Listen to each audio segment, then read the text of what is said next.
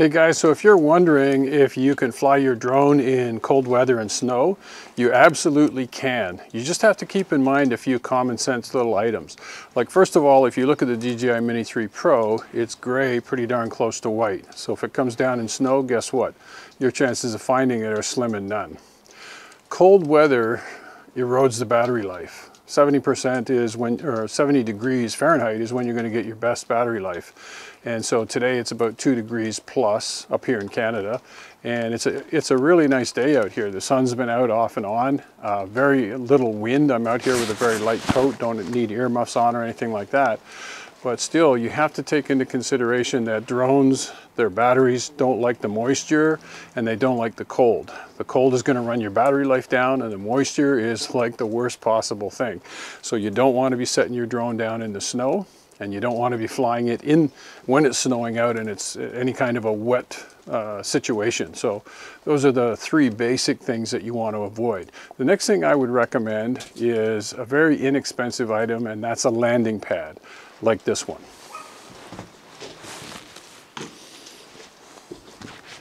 Spend 10 or 20 bucks, you can get this nice vinyl landing pad that you can use. You'll be able to spot the orange side 10 miles away, and you won't be landing your drone into wet snow, because any moisture that gets into those electric motors, guess what?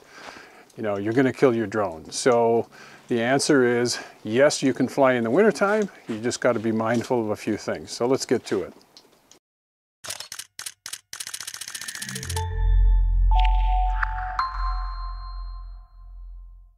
Okay, so we've got the home point acquired. We're all set to go. We can put our drone up.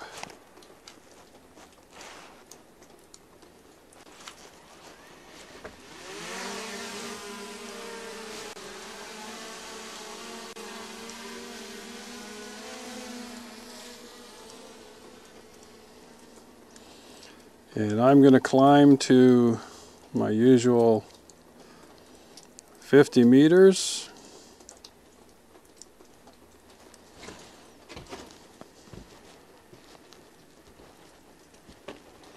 There we go. I'm going to make my usual screen adjustment, and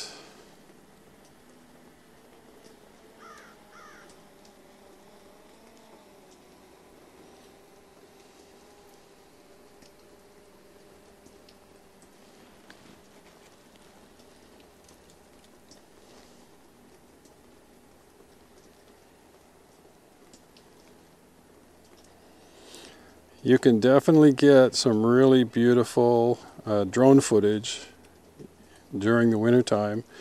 You just have to be careful, use a little bit of common sense.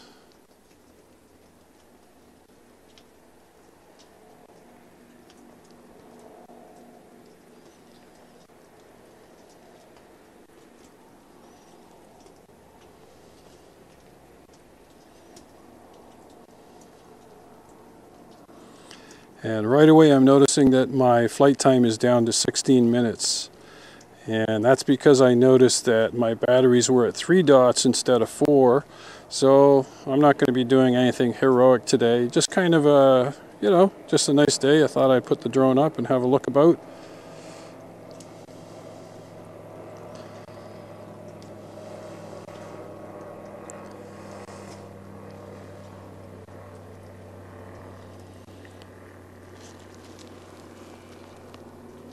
Yes, that's a small Cessna you just heard flying by. There's the river. Wow, look at how dark the sky is off in the distance. And there's the old river close to where I live.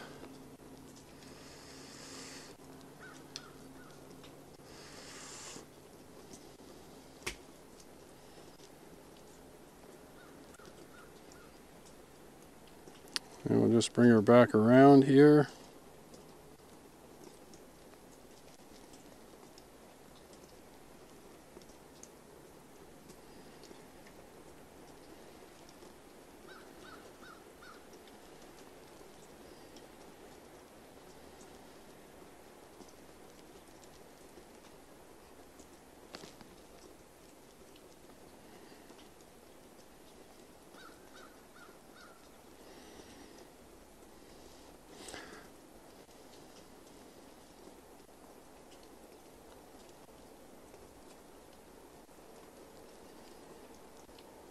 So here's what I mean about using a landing pad. I can already see the landing pad there on the deck.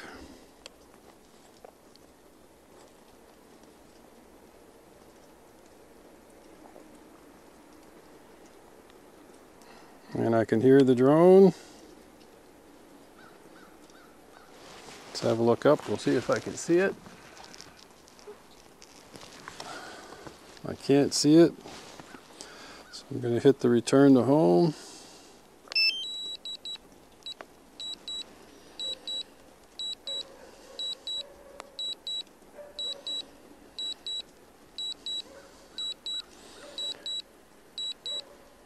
So there's the crosshair. Yeah, it looks like it's going to bring it down into a tree though, so I'm going to have to be careful on this one.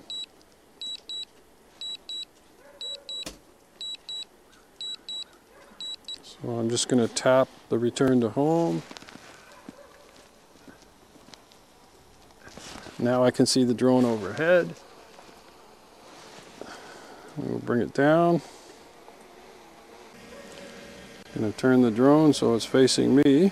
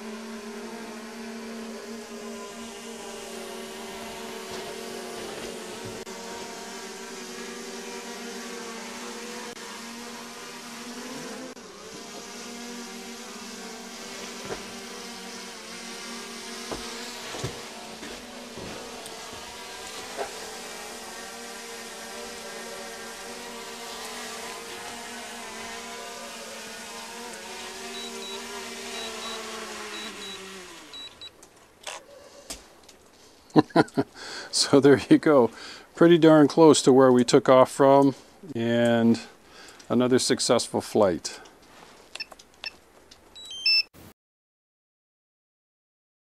Okay guys, so I thought I'd leave you with a couple of pro tips for flying and surviving in the cold weather, being from the north. And the first thing is you've got to look after yourself. So you see I've got a merino wool wicking inner layer. I've got a fleece lined, not a hoodie, but same as a hoodie without the hood. And then I had a black winter jacket on there yesterday. Yesterday we had 2 degrees above. Nice sunshine, no wind. It was beautiful out there. Perfect weather for flying the drone. Today it's -10, dark and gloomy. I don't even want to go outside today. It's so cold. But you've got to look after yourself. And to do that, I've always depended on Sportiva, La Sportiva shoes. I've got La Sportiva hiking shoes. These are hiking boots. This is what I wear in the wintertime. They're waterproof. And these things, the reason I like them is that they have... it's kind of like a liner, so that if you're hiking, it protects your feet from the rocks. You can barely, if you're hiking through the bush or whatever, these things, they really insulate your feet really well. And they've got a fantastic grip, and that's why I use them. Now for your hands, I don't know if you guys may have heard of Valorette gloves. I've had these things for 4 or 5 years. These are the latest versions. I'll put links in the description for you to all this stuff. But they've got little magnets in them, so you can fold them back and get at your camera, or use the controls on your drone or your controller. And they've got a silicone texture on the bottom of the glove. They look good. They've got another little pocket here that has a little bit of lining, so if you wanted to tuck in a filter there for your drone, you can do that. Great pair of gloves. Yesterday you saw me wearing a hat. This is something, these kind of earmuffs, in the north in the wintertime, I don't like getting earaches, so these things you can just open them up, put them over your ears like so. You don't need to wear a toque if you don't want to. The other thing I mentioned yesterday was a landing pad.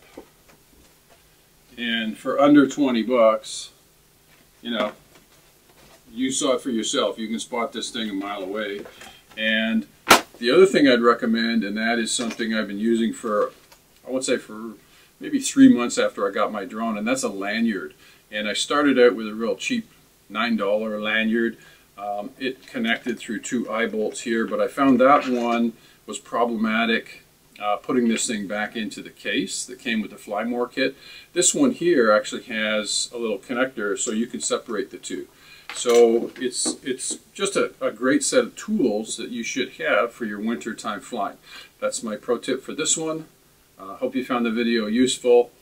Thanks so much for watching, and I'll see you in the next one.